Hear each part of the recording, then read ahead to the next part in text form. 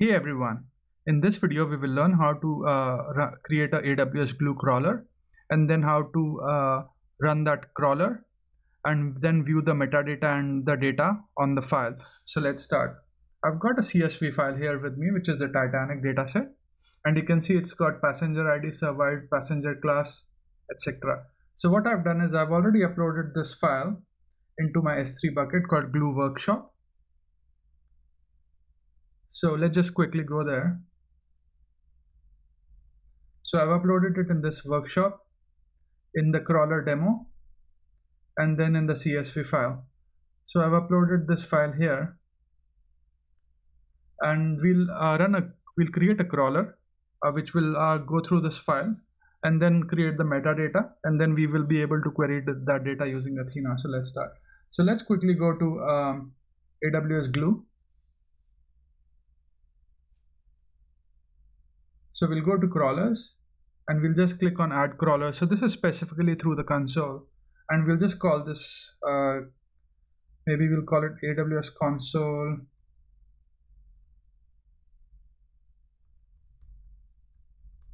crawler demo.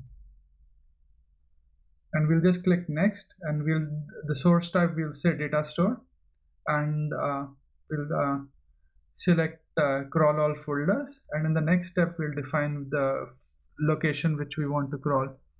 So let me specify, so in the crawl data in specified path in my account, not in another account, and then I'll just click on this path.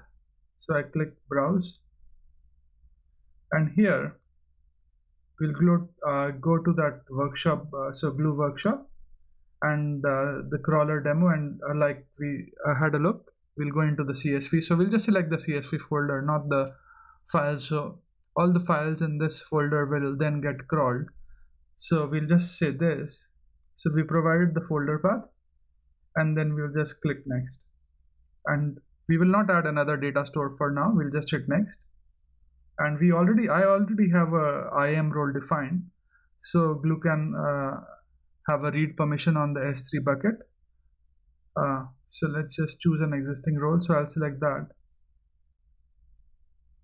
And so it's very important that you have the right roles in place. Otherwise, Glue will not be able to read that data and the crawlers won't work. So it's important that you create an IAM role with permissions to read data from the S3 bucket. Let's just go and click next here. And it's run on demand. So I'm not creating any schedule at the moment, but you can have options here. So you can run on demand, or you can say hourly, daily, and then you can choose the days as well. So I'll just hit next for now, and it says choose a database. So I don't have a database created at the moment, so I'll just say add database, and I'll call it maybe console demo DB, and I'll just hit create, and I'm not doing anything else. I can specify a table prefix, so maybe I can say console underscore Titanic maybe, and I'll just click next. I'm not changing anything else, and then I'll just say finish. So we have the crawler created. Now we need to run this crawler. So for now there is no metadata created and no tables created. There's no database created as well.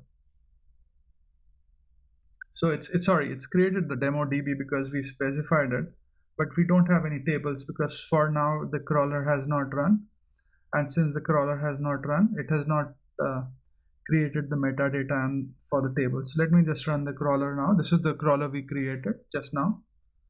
So we'll wait for this to finish running, and you can see that it's now running. So the crawler is starting for now, and the crawler has run, so it's stopping now. So we'll wait for the crawler to stop.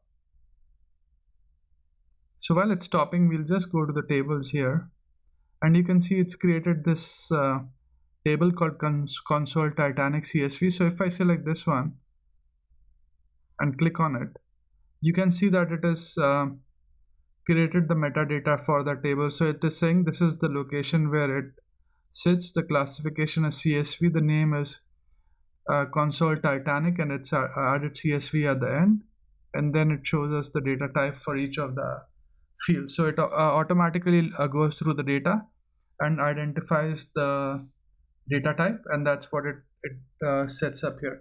So now what we can do is, let us just quickly go back to crawlers, and it's gone back to the ready state, which means it's finished processing, it stopped. So now we'll go to Athena and query this data. So we'll go to Athena here,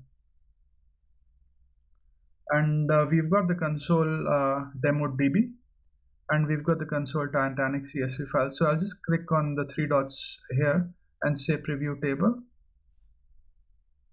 and I'll just go down, and you can see that it has gone through our data with the crawler, and then it's defined the metadata, and then we are able to query that data or the CSV file using Athena. So in this video, we learned how to create a Glue crawler via the AWS console. I hope you find this video useful, and thanks for watching this video.